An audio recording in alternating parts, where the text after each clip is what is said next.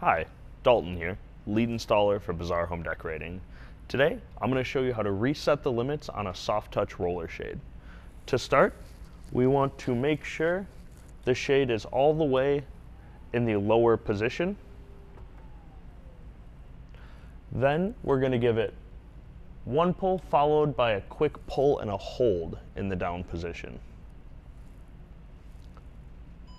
Once it beeps, that will allow us to start moving it.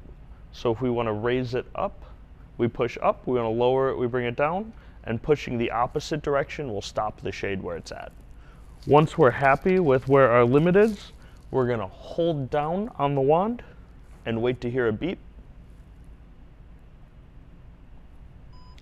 We'll get a beep and a jog, and that'll let us know our new lower limit is now set. If you have any questions, feel free to contact us at Bazaar Home Decorating.